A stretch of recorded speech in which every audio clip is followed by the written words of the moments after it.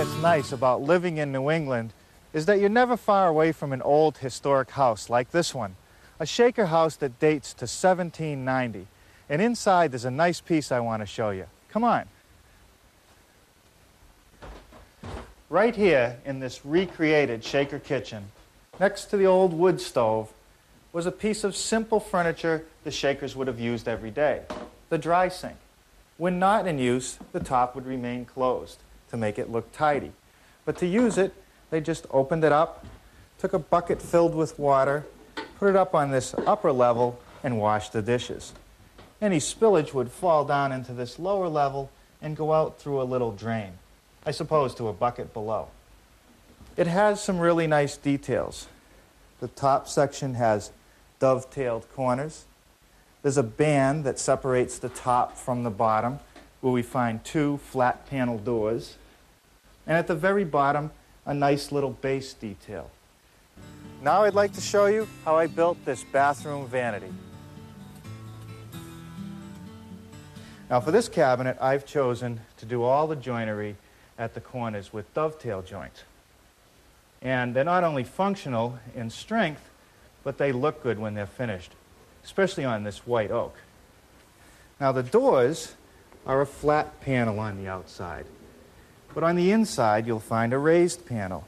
And this is something we see a lot in Shaker pieces. And the reason for it is that they wanted the full thickness of the wood for strength. So they had to taper the panels to make them fit in the door frame. And I think that's where I want to get started today, making the doors. And over here on my saw, I have the stiles and the rails for each door. And the first thing I'm going to do is put a groove down the center of each of these pieces into which our panel will fit. And I'll make that on the table saw with my adjustable dado head cutter, and it's set up so that the groove will be in the center of each piece and about 3/8 of an inch deep. Okay, the next thing that I have to do is cut a mortise in all the stiles. And it goes all the way through, and that's so that we can join the rails, which have tenons, through like this. Now the mortise is cut with this attachment I have on my drill press.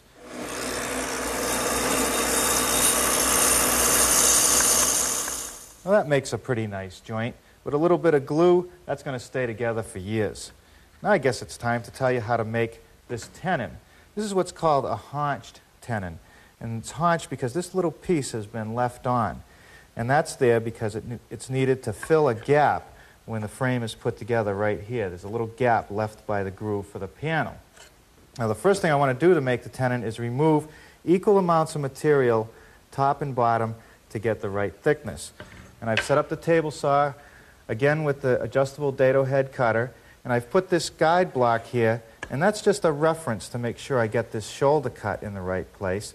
And it also gives me some clearance when I come by here so that I don't get any bind up or kickback. Final adjustment to the height of the blade, and now I'm ready to make that cut for this little haunch.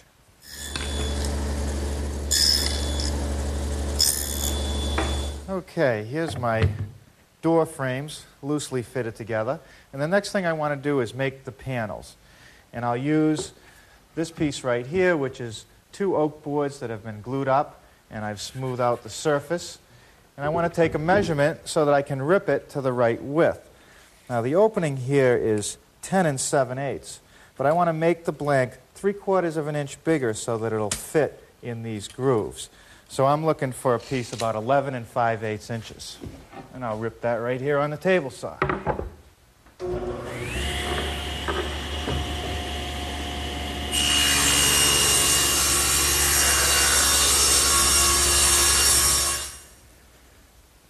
All right, the next thing I want to do is cross-cut my panels to length.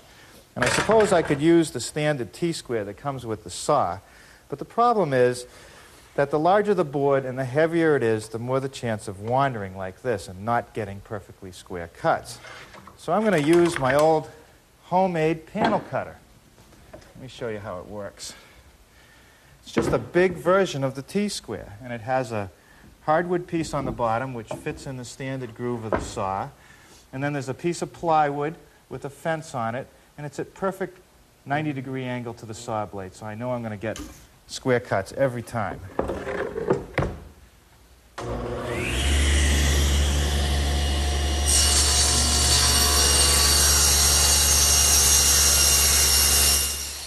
And with my tape hooked on that freshly squared end, I know the length of my panel is to be 14 13/16. Let's take another look at our dry sink. You see the detail on the inside of the door again. It's a raised panel. And to cut that, I'm going to use my radial arm saw, in which a molding head cutter has been mounted in place of the regular saw blade. And it's just a heavy wheel with 3 cutters, which, spinning around, will remove material. Now, I'm going to do the raised panel in 2 passes, especially with this hard oak. It's too much material to take out at once. So we'll make 1 pass adjusted and do the second. Always doing the end grain first to minimize splintering.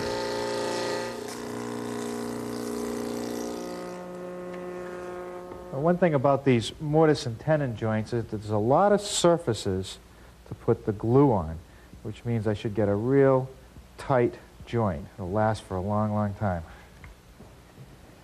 Now we'll just slip this in like that.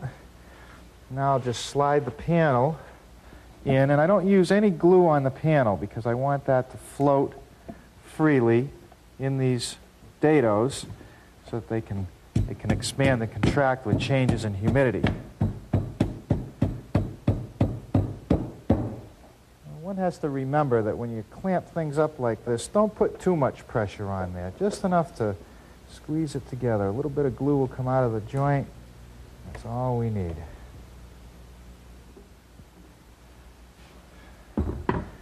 All right, now over here, I've got some boards that I glued up to make the sides of our dry sink. And I want to point out that I always pay close attention to the growth rings, and I'll wet this a little here. And you can see that over on this piece, the rings curve in this direction, which means the bark was out here. And on this piece, they curve in this direction, which means the bark was out here. And by alternating the direction of the growth rings, you end up with a much more stable piece of glued up wood. The first thing I want to do to this piece is scrape off the excess glue that's squeezed out. And to do that, I'm just going to use an ordinary paint scraper.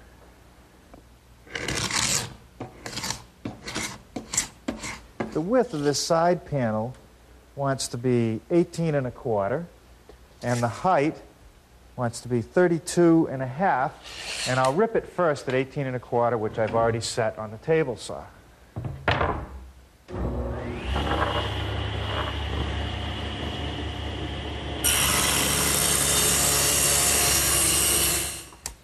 Now I'll just cross-cut the sides to the right height, and boy, this panel cutter really comes in handy with pieces this size.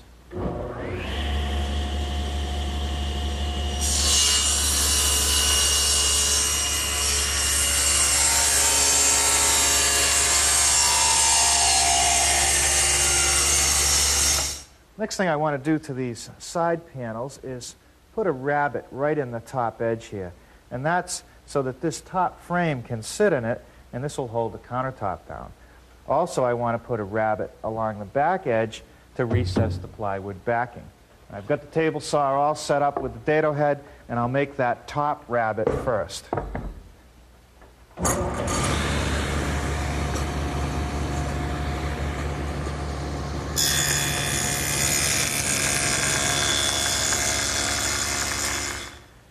Now this top frame is made from 2-inch pine, the long pieces being grooved the entire length, and then these short pieces have little tongues which fit into that groove.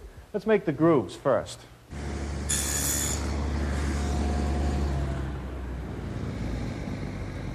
That's good. Now these joints just get held together with a little bit of glue and some brads just to hold it in place until the glue sets up.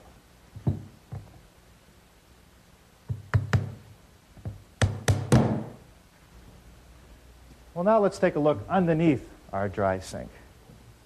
And you'll see that the bottom and the sides are attached to this pine frame. And There's really not much fancy about this. Just a little bit of glue and ordinary butt joints fastened together with a few screws.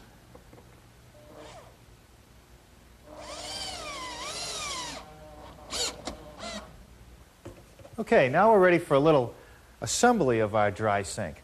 This is the top frame, which gets fastened to the side by driving some screws through the top.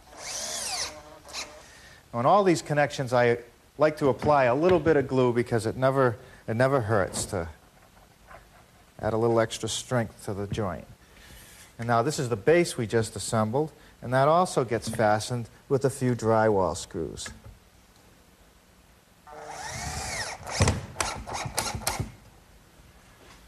And now for the bottom shelf, a little glue. It's just a piece of 5/8 plywood. Drop down in place, holding it flush with the front of the side panel. And I'll just secure that with some finish nails, 6-penny finish nails. I don't want to really see the screw heads in here.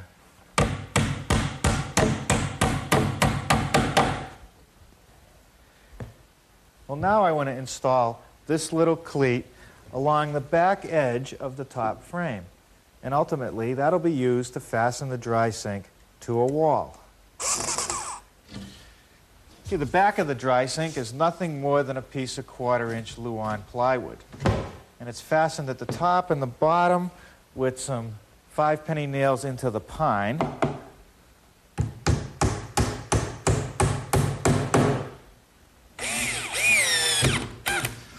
And on the sides, where it would be real difficult to drive nails in the oak, I'm using screws, being sure to pre-drill some holes.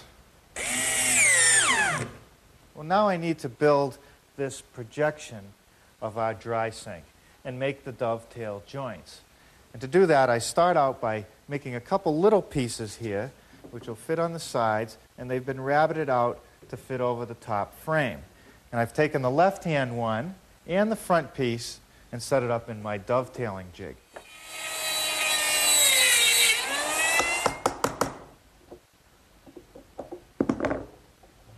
Okay. Now you'll notice that when I made the front piece here, I didn't dovetail all the way to the top of it. And that's so that when it's assembled, I didn't want this rabbited joint to show through. That fits good. Now a little bit of glue on these dovetails, and I'll be ready to attach it to the dry sink frame.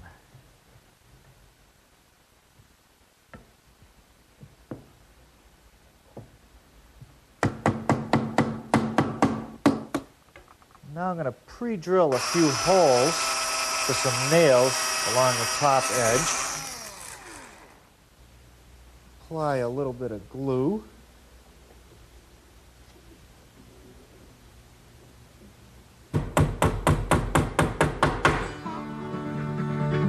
The face frame is made from 4 pieces of wood joined at the corners by half-lap joints. The best way to cut them is on a radial arm saw. Now, these half-lap joints are assembled just by putting some glue on all the surfaces, sliding them together, and then just using a couple 5/8-inch screws. We'll secure it in place while the glue sets up.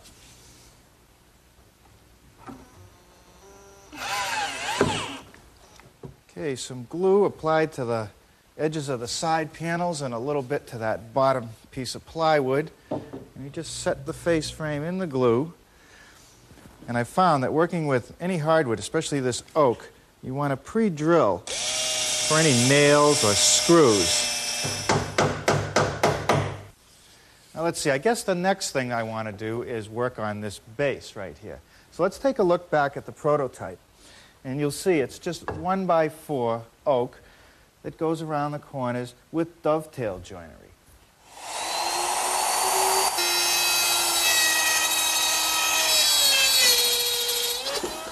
Okay, let's see how those fit. Pretty good. Now we're ready to do the other end. Okay, I just pre-drill some holes through the oak and secure the base in place with some small finish nails. Next, I want to put a little edge on this base, and to do that I'm going to use my router with a chamfering bit. It's just a bit at a 45-degree angle, and this little roller bearing here is just a guide so it won't mar the work.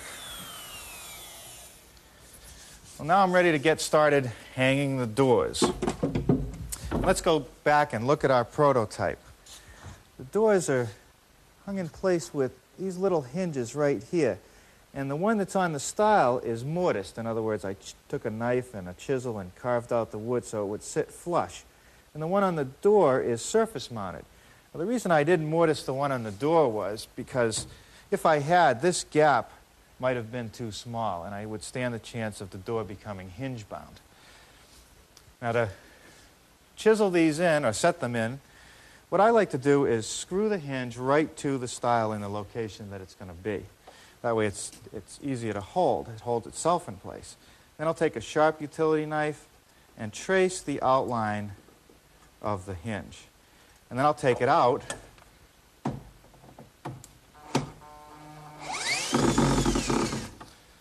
And then just using a chisel, I'll remove the right amount of material.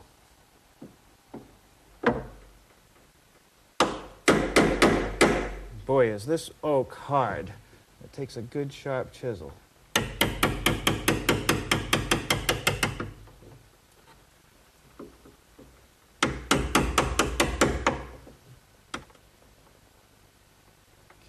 that fits pretty good. 3 more to go. Well, even though this hinge is just surface mounted to the door, I don't think I'll have any problems because it's light enough. The hinge is nice, though, because it allows the door to open 180 degrees.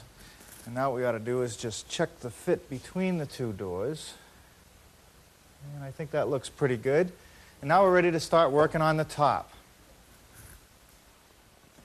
Now, the top for our dry sink cabinet is made from high-pressure laminate, which is bonded to a piece of particle board. In fact, this is high-density particle board, especially made for countertops. Now, because I don't want just 3/4 of an inch of thickness around the edge, I want this to be about 1.5 inches, the first thing I'm going to have to do is build up the thickness of this particle board. And to do that, I'm just going to use some 1x2 pine applied around the edges with some glue and screws. Okay, that takes care of building up the edge. Now, the next thing I want to do is make this oak band that'll go around the edge, and that also has a dovetail joint at the corners. Okay. Yeah, the perfect dovetail every time. Let's try this out on the plank. Oh, good. That fits together good. Now I'll just glue up the joints and attach it to the top.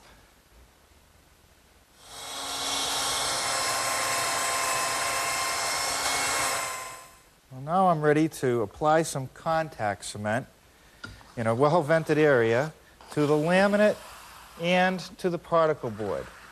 Now, you can put it on with a brush or a roller, but I like to use just a scrap piece of laminate. And it's better to put on 2 thin coats than 1 thick coat. It should look about like this as you put it on. Okay, that takes care of the first coat. It'll take about 10 minutes for this to dry, and then I'll come back and put the second coat on. All right, well, that second coat is dry. The contact cement will just be tacky to the touch. And now for these sticks, which are really the most important part of the job. These I lay down on top of the particle board, and that allows me to adjust the laminate before I make a commitment to sticking it down, because there's one thing with contact cement, and that's that when the two surfaces touch one another, there's no moving them, and you don't want to end up with the top a little bit off of one edge, not covering the particle board. So I just set it in place and make sure it's hanging over all 4 edges, and then I can just pull these strips out.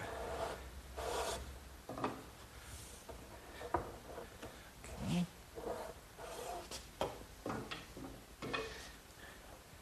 Letting it go down in the middle first. And I'll pull the 2 edge ones out. And now I'm just going to take a little roller and start in the middle and roll out to the edges, making sure that I have a good bond and I roll out any air bubbles that might be under there. Well, now I'm ready to trim off the excess laminate around the edges. And to do that, I use my router with a laminate trimming bit. And that's just a cutter with a couple carbide edges and a little ball bearing which guides it along so that it cuts just the laminate and not the wood along the edge.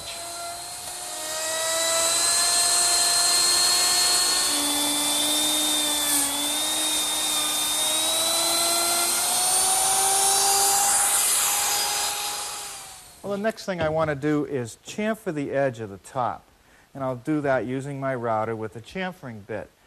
And what that does is allows a little more oak to show through the edge, and I just think it's a really nice detail.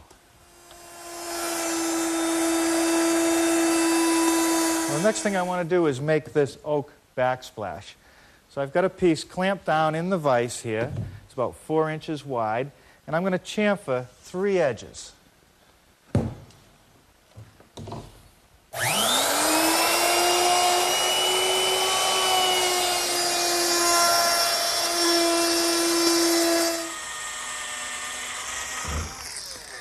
Okay, I've just drilled 3 holes along the back edge of the counter, and they're for these screws, which I'll put in from underneath, and they will secure the backsplash in place, like that. Okay, well now, before I put the knobs on the doors or put a sink in this top, let's finish it. Boy, don't those dovetail joints look great? For my money, this white oak is best finished clear. So I'm starting out with a sanding sealer. And when this is dry, I'll sand it down and put a final coat of satin polyurethane.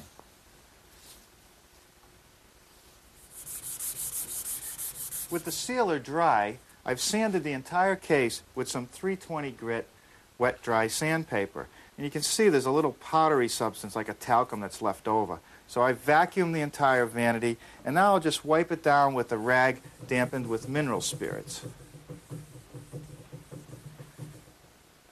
Now this is the part of the project I really like the most, putting on the finish coats. I'm using a satin finish polyurethane, and this is where that dust-free environment is critical. Dust getting on this before it's dry is going to ruin all my work.